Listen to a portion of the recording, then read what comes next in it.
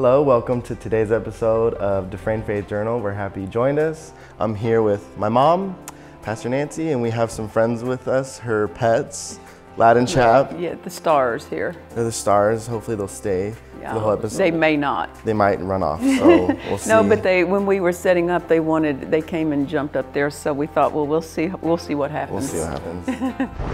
I know this story, our church knows the story, but maybe some of our viewers don't. Tell us how you met Dr. Dufresne. That would have been back in 1984, which was what, 33 years ago now. And my life had been going a different direction. And of course, I had only been saved and filled with the Holy Ghost a very short time at that time in my life. And I just seemed to be led. I didn't quite understand the impact of it, but I seemed to be led to spend extra time praying in the Holy Ghost. So I locked myself up basically in my apartment for 3 weeks, and I spent hours a day praying in the Spirit. I would start out by spending time worshiping God, then I would go from there to spending time in the Word, and then I would spend a segment of time praying in the Holy Ghost, and I did that for 3 weeks solid. And the longer I prayed in the Spirit, the longer I kept praying in the Spirit. So every day it got more and more time of praying in the Spirit. During that time, God didn't really say anything to me about the future or anything, but my brother and I, my brother had come up to attend some meetings there in Tulsa. I was living in Tulsa at the time. And so we went to these meetings, and so we were sitting on the front row, and the man who was scheduled to minister came out, and then there was somebody else behind him that I didn't recognize, and he walked out of the side room with the minister.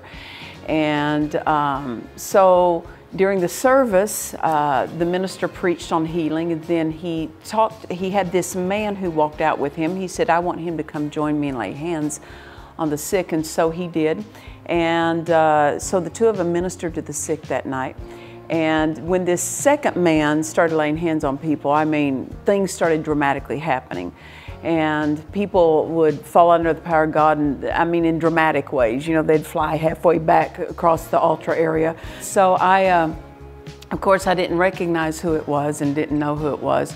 But after the meeting, we were invited, my brother and I, to go back into the back room, and we did. And so they introduced me to this man who was present in the meetings, and they said, well, this is Ed Dufresne. And so that was the first time I met him. And so we went 2 nights to those services, and Ed was there both times. And so when we went out to dinner, the people strategically tried to seat us together. And so, you know, it was a setup in the making. On the second night, the minister's wife said, Nancy, she asked me for my phone number, and she handed it to Ed, and I didn't know she had done that. And so about 2 weeks after that, he started calling me. And then 3 weeks later, we were married. And so 5 weeks from the day we met, we got married. And then we weren't even in contact those first 2 weeks after we met. Yeah. But see, God spoke to me that he was going to be the one I was going to marry. And of course, I didn't say that to him, but we had started, so after 2 weeks after we met, he started contacting me, and we had been together, you know, seen each other a couple of times, and then God said to me, he's going to be your husband. And so then during the 3 weeks that we were in communication with each other, he was in Europe for 9 days. So we had only seen each other like 5 or 6 times from the time we met to the time we got married. People should not do that because that is the exception. That is not the rule. And I don't want people to try to force something like that. It was very unusual, so you're not allowed to do that. But I remember that.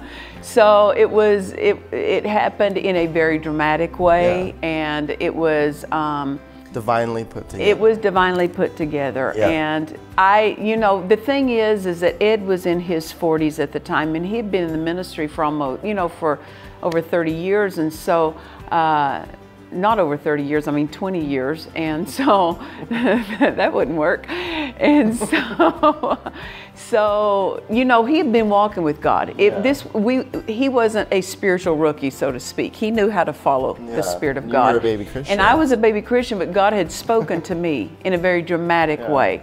So that way we knew that it was God. And of course, we were married right at 30 years before he went home to be with the Lord. And I tell you, it was easy. There was never a big adjustment period, because when God puts you together, it works and it fits. Before you met him, you were in prayer for 3 weeks. Praying, you spent hours a day praying.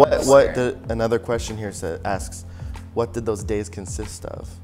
Well, like I said, I started out spending time worshiping God. I'd take 1 hour and I'd worship God. I'd take an hour and feed on the Word, and then I clocked myself, not to earn something, so to speak, from God, but to clock my flesh. And I would say, I said, I'm going to spend a minimum of 4 hours a day praying in the Spirit.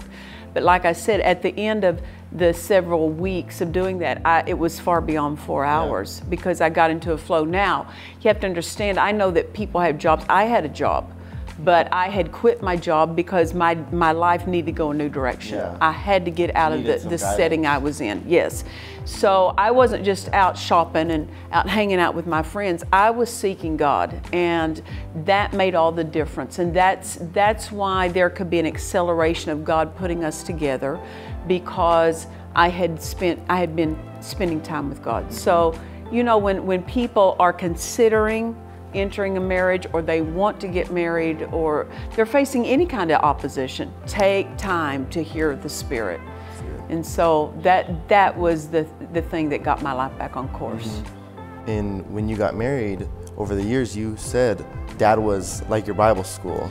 Yeah, because I was raised in a sweet church, you know, denominational people, but we weren't taught the things that, you know, I was hearing Ed teach. So I had a lot of catching up to do. I mean, whenever I got married to Ed, I never even heard of the fivefold ministry. And so I'm in, you know, here I'm marrying someone who's been in the ministry for over 20 years. And so I had a lot of catching up to do.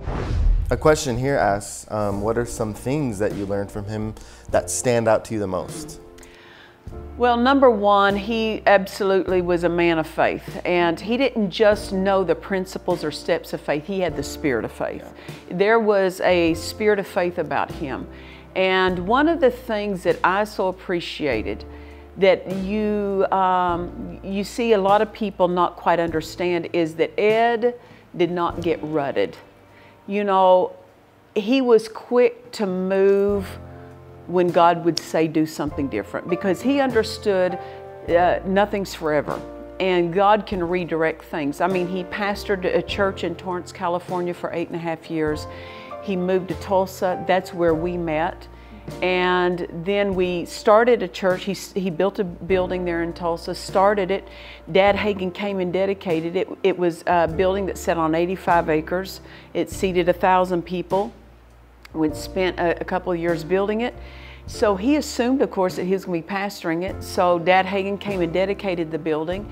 And we were there really only a few months after Dad Hagin dedicated it. We walked into the service one morning and God spoke to Ed and said, "You're done here." He said, "I want you to go to California, get back in position for the last day revival." So, you know, when people have put that much of their time, their effort, their energy into building a place, they would assume that they're going to be there. And so that's one of the things I learned with Ed, with the spirit of faith, is the spirit of faith is ready to move when God says move. And a lot of people assume, well, I built this church, I'm going to stay here. If I could say that they get their emotions tied to that place, and when God starts dealing with them about a change, possibly they miss it because they've already decided this is where I'm going to be. The spirit of faith never decides I'm only going to stay here. The spirit of faith says I'm going to move with God, whether it's staying here or moving to something different. And so I saw that throughout our 30 years of marriage, that he would quickly adjust and redirect to move with God. And that's the spirit, respond quick.